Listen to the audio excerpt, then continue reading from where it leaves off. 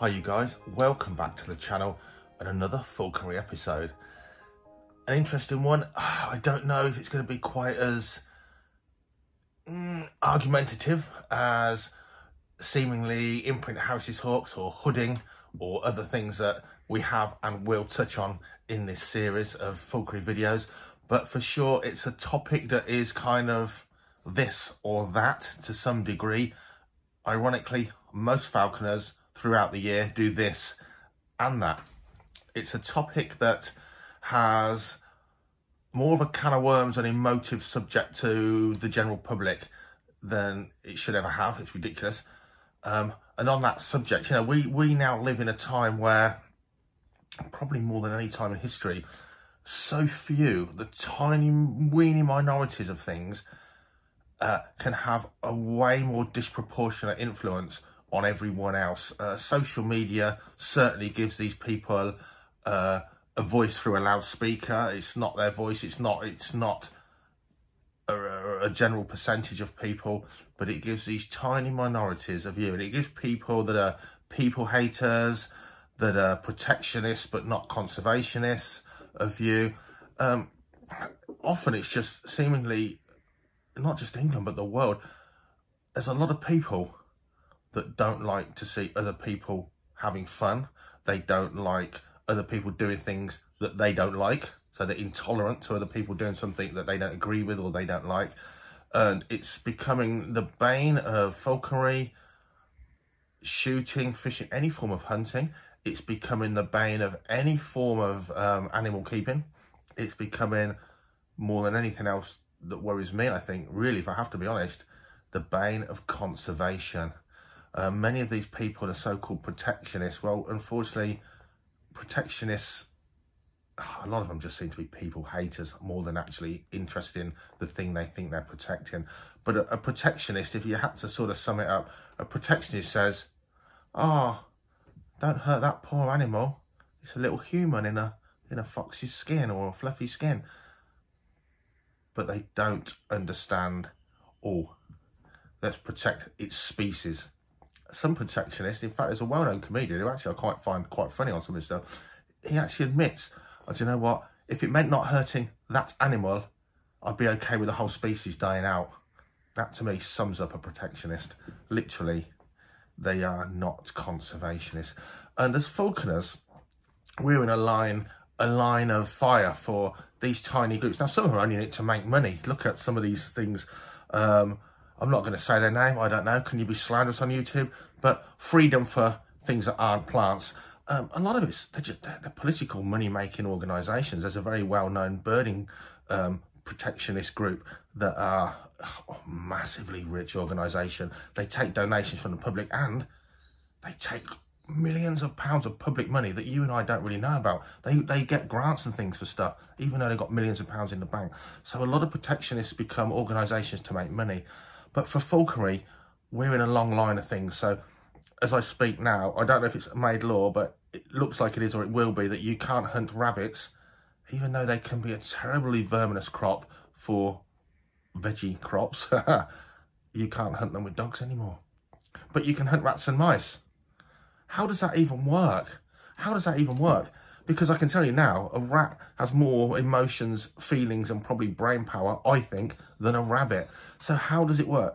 Maybe it's because, yeah, the rabbits are countryside pests for some people, for agriculture sometimes, whereas maybe the rat, you know, that's an urban pest for everyone else. Yeah, maybe we could still have to get rid of the rats any means possible. I don't know how these things ever come to be. And I think the perception of these people is, oh, because they enjoy killing animals. No hunter enjoys killing animals. Psychopaths probably do, but no hunter enjoys killing animals. And that's something that protectionists and antis, they just cannot understand. And of course, like most of you falconers watching this, who loves the natural world? Who are the most passionate conservationists? In all, it's the hunters, isn't it? It really is. The pest controllers. People that are pest controllers usually do that job because they're wildlife mad. And they understand the animals. But these other people don't get it. So we live in this time where we're being viewed upon. Goodness me, you know, fishing's gone. or goes in anywhere.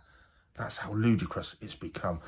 So the topic is, hang on, let's have an intro. Too much waffle, hold on.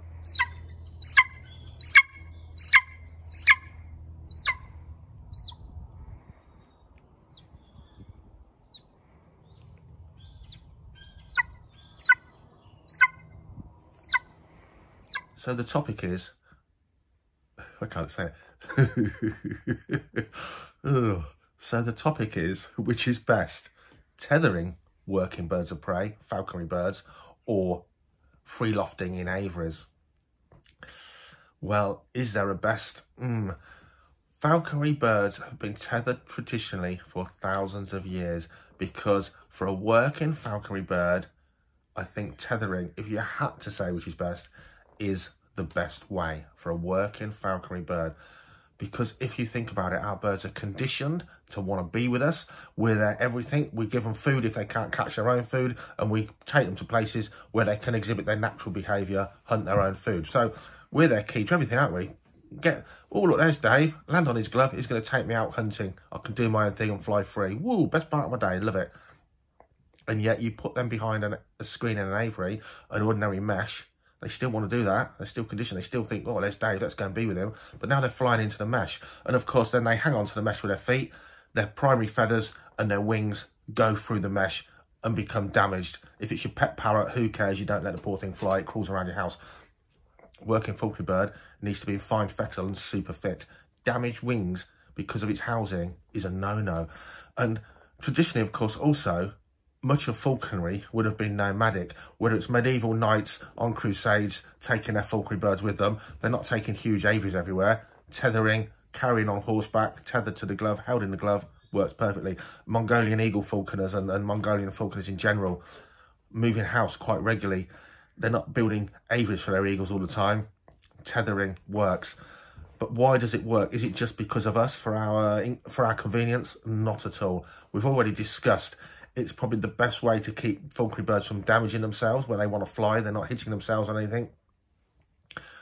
Tethering done properly, and we've got to talk about done properly. We're not talking about chained by a chain to the side of someone's house on a concrete floor, food thrown at it, no water, living in its own poo. We're not talking about that, because we can talk about that with children, with dogs, with any form of life. We're talking about tethering done properly. Oh, look, there's my finger. Hold on a second. Should have brought a tripod. What does tethering give you for your working bird? It can be kept tethered without damaging itself at all if you do it properly. I don't care if it's a sparrowhawk or a goshawk. If you do it properly and you think about it really wholesomely, it means you can micromanage that bird's life. You can put it in the sun to warm up. You can put it in the shade if it gets too hot in the day. You can give it fresh water. You can take the water away. Maybe it's going to freeze tonight. It's had an opportunity this morning to bathe. It doesn't want to. If you're not a falconer, just to let you know, birds of prey don't need to drink if they're fed well. They don't need to drink at all. Many love a sip of water, and of course they should have the opportunity, but they do love to bathe and keep their feathers in fine fettle. You can micromanage them in the colder months. You can put them tethered indoors somewhere warmer and more sheltered, and so on and so forth. You can give that bird, you can tend to its tiniest ever needs, because you can move it anywhere. In an aviary, it's in there. You've got to build it to its needs, but that's it. It's in there. What do you do about the water? You know, do you risk that it's going to bathe, or do you just not leave any water in there? It's more difficult, and I'm going to talk you through some of the pros and cons, and I'm going to show you now here at the Falconry Centre. We actually keep almost all of our birds not tethered anymore, free lofted. And I'm going to talk you through the pros and cons and the reasoning why. But before I do, the irony of it is, many people will say one or the other, but most falconers tend to do both. Most modern falconers will have their birds tethered during the hunting season for, let's say, 6 months of the year, and then chuck them in an aviary free lofted to molt, and make up various reasons for why they do it here and there. Do I think tethering's bad? No, I think tethering done properly is an absolutely fantastic way to keep birds of prey. But I'll talk to you more about it in 2 seconds. So what I really don't want to do is list best tethering systems, the best kind of perches, the best kind of housing, how to build a aviary, a free loft. I just want to talk to you, show you some ideas, pros and cons as we go around. The weirdest irony is, my golden eagle has just destroyed a tethering system that he's had now for at least, I don't know, blimey, 3 years or so. One thing that can go wrong tethering, if you're not there at that moment, things can part company. A bird that can get away with its leash on, almost a death sentence. You've got to use good kit. I prefer, once my birds are trained, I prefer high blocks, a metre high for my falcons, and 3 or 4 foot high ring perches for my hooks. I prefer that. I've used all kinds of tethering systems. I also prefer braided equipment with proper Sampo swivels. You don't need huge swivels if you use quality. Braided tethering systems, Sampo swivels, leash extenders. It's a really, a loop leash, a really anti-tangle system, because the best one in the world, whether you're at home all day, you're not watching those birds all day long. And of course, tethering throws up the thing, if you're not there, what happens if the birds do get tangled? What happens if a bird, a cat, a fox comes in to get your bird? Do you then have to build over that with some kind of weathering shelter to keep predators out? There's lots of different things, but I'm going to turn you around. Hold on. I'm going to show you some of the birds really quickly. Forget the wire mesh on the outside of these barred windows. They're to stop our trained kestrel going in and getting eaten by the occupants. So ignore the mesh. Barred windows.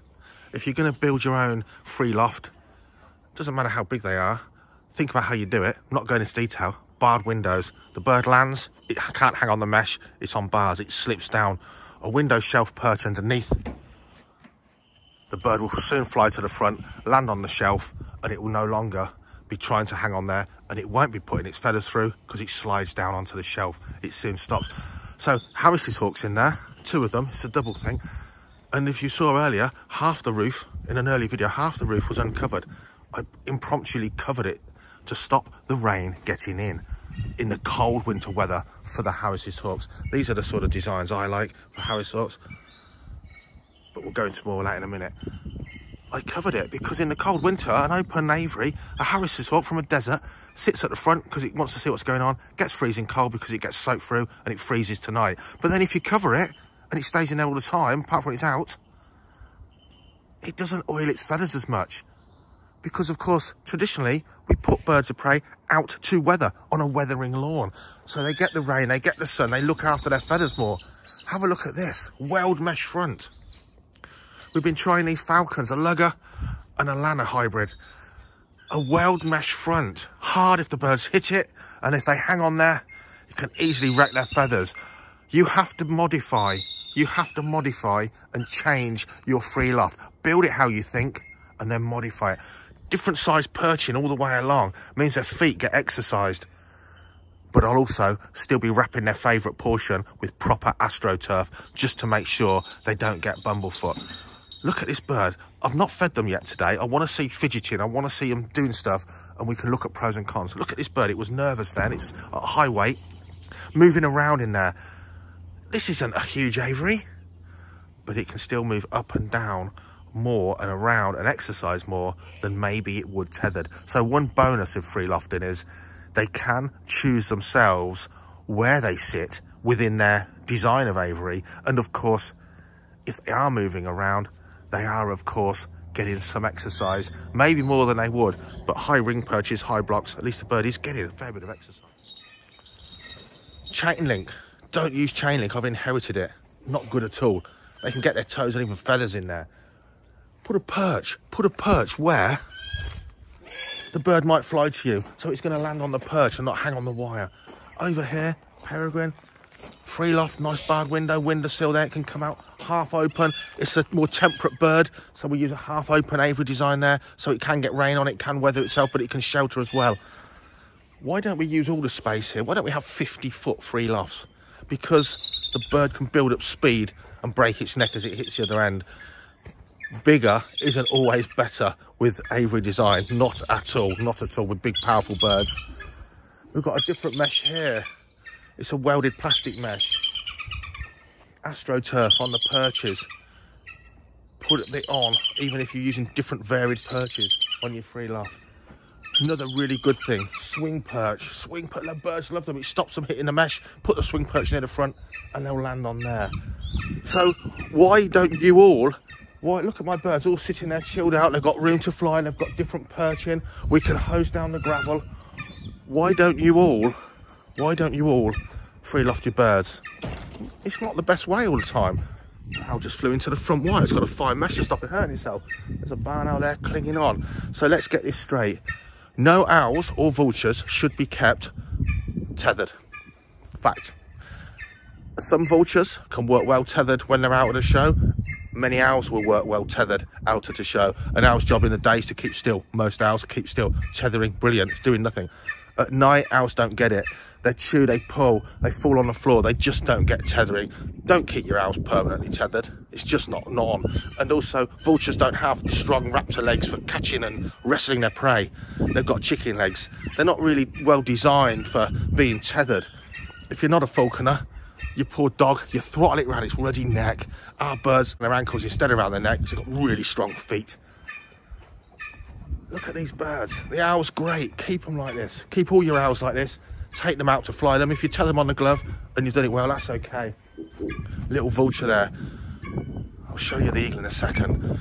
So, pros and cons. The pros are, your bird can possibly be in the dry all the time if it's free lofted, if it's got a solid roof, but then it's not going to oil itself. It can be given the choice. You can put perches where it gets plenty of morning sunshine, but where the more high summer sun actually goes off the perches and it puts it in shade so they don't get hot. You can have their baths in there, but you've got to keep an eye on their baths. They're not, hopefully, they're not going to get tangled up in a free loft because the flying jesses on. Nothing to tangle, but you can still get them out with their jesses. Here, single door system. If you're building one from scratch and it's your bird, use a double door system, because our birds, most of them fly all year round, and when they have a rest, it's no big issue. They live here all the time. We've never had a problem with birds escaping and getting lost, but they could fly over your shoulder and disappear. If you build it from scratch, definitely put in a double door porch system like a lot of ours have. Tethering gives your bird freedom of choice within its aviary. It gives it the room, more room to move, although you can't have a huge free loft. Did I say tethering? A huge free loft. It gives you more time. You can have a food chute that drops onto a shelf there. Drop the food in if you're not flying a bird, not weighing a bird, drop the food in. You haven't even got to handle that bird. Better still, if you do want to go on holiday, someone that hasn't got much of a clue about birds of prey, they can pop food through a food chute. The bird's not at flying weight. It doesn't really matter. You can give it too much food. It's not going to starve. It can have plenty of food. They can fill the bath up with a hose. Doesn't matter if it goes green with algae around the edges. That's no problem. That's harmless. But they can run the water clean. Loads of pluses for tethering. Big plus point for me. Now we open to the public, not just to the public on experience days. A big plus point is I don't have 1,000 times, oh, why'd you chain that poor bird down? Why is it tied down? Oh, that poor thing, it can't fly. All stupid things that as falconers we know are irrelevant and stupid at the end of the day. No, there's no stupid question, but stupid opinions by some of these minorities. Let me tell you the negatives of actually free lofting these birds. If you do have them at a rest period and you're not handling them every day and weighing them, you won't notice things with their kit go wrong quite as easily. You won't notice health conditions quite as easily. You won't notice small damage, shut up, quite as easily. Where are we? European Kestrel, getting on for 20 years old. Where is he? Over there, over there. That little guy, Emily was in there doing some maintenance. He's having a rest period. He's not getting handled and weighed every day. Rubbish leather at the end of the day, as anklets. He'd been in his bath every day, more or less, when it's been a little bit milder. The leather had gone hard, but not hard as in cracking and hard and oiled. It had actually swollen and was tight on his leg, really tight on his leg. No harm done. Emily cut his anklets off.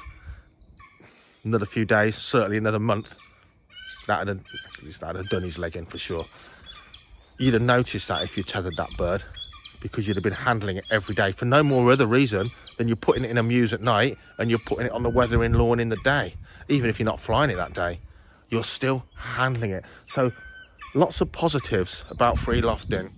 Negatives are, got to get away from that eagle before I throttle him. The negatives are for sure with free lofting, you are not keeping such a close eye on those birds. You're just not gonna, you're not, just by the fact you're not handling them, touching them every day, all the time. And the other negative is designing them and getting your birds used to them and redesigning them until your birds are so comfy they won't fly into the wire or they won't hurt themselves if they do. I really wanted that lugger to move, but it's not bothered now. It was hanging on the wire earlier, and I wanted you to show some of the potential problems. Hasn't caused any, but a potential problem. But problems is you might have to design and redesign that free loft to get it absolutely right. First person I really spoke to at length about free lofting their working birds was David Rampling, well over a decade ago, and I tethered a team of about 10 birds at the time. And I just thought, yeah, there's pros and cons here, but I could see what he meant.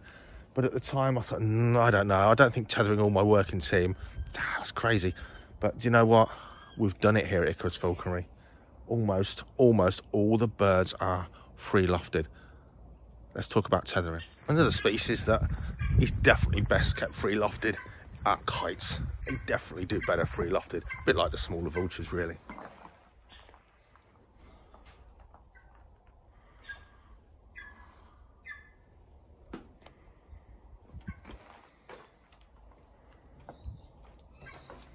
All kinds of different perches there. So when I'm training birds, I'll keep the perches low to the ground and I'll use a really good anti-tangle design and so on and so forth.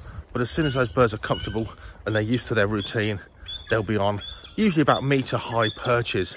They look better. They're way more relaxed being off the ground that high, sort of not eye to eye with you, but that kind of thing. Different world to keeping birds blocked on sort of 8 or 10 inch high blocks and bow perches for sure.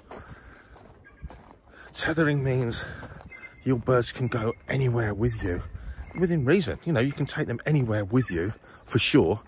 And again, it is really the biggest bonus about tethering is that micromanaging, the ability to micromanage your bird's life for their absolute best, for them, not you. It means you can keep more birds in a smaller area, can't you? I had at one point a dozen birds of prey at home.